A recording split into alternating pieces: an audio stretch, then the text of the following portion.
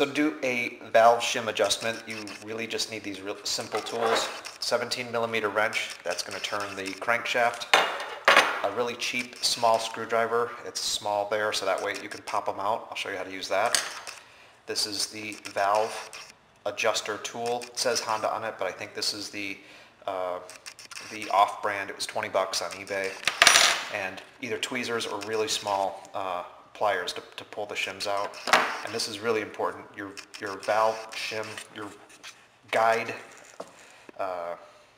whatever this is, it needs to go down to, I don't know if you can see that, 0.0015.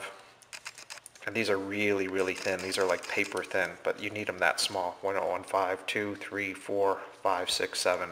A lot of them start at 5, so you need ones that have that. And then I'll show you how to do it. So I assume you can follow the manual and take off the tank and everything you need to get it down to this point. I've removed the valve cover off the top, which exposed both of the camshafts. This is a dual overhead cam, a CB900. It's the same for a CB1000 and also a CB750, mostly from the mid-70s to the early 80s. This is where the alternator cover is. I've removed it. You need to remove it. There's a gasket on there that you probably have to replace, and this is where you turn the engine for each of the positions.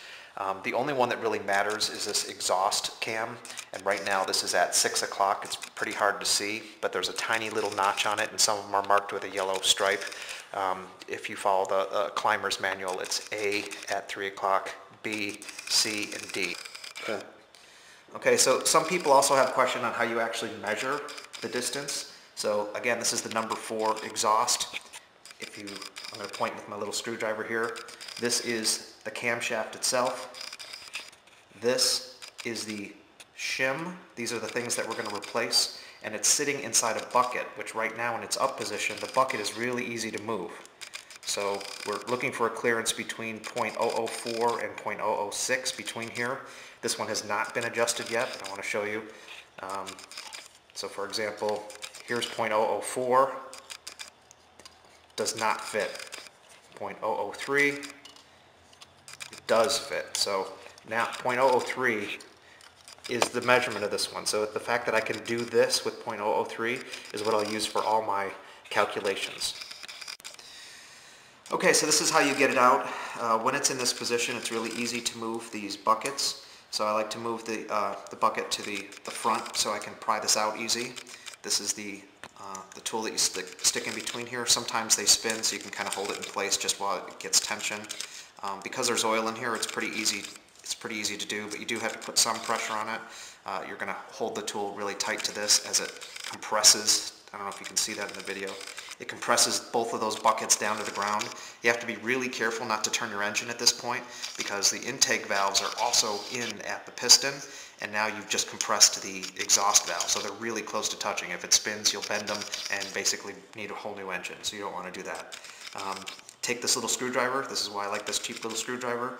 It fits right in between here and pops it up. It's ready to be extracted like a tooth. Just grab it with your little plier and pull it out. I'm going to replace it with the correct one, verify, so you don't want to do this twice. This is the right number. Stick it back in. Kind of falls in place, guide it in with whatever you got, which is pretty much going to just be this little screwdriver and your pliers. Kind of seat it back in. It kind of clicks a little bit. And then when you release the tool, sometimes you'll hear it pop, like if you don't have it in correct, because it's just the spring coming up. But you got to make sure that that the shims are in the buckets and everything is in place. This one looks like it's perfect. You can also do a quick turn of the engine, so you can see it rotating, and you'll see it press them down. And that'll also verify that the seats are in place. There it goes. See it compress it down, goes through its stroke, and then comes back up. So that's it. We're done.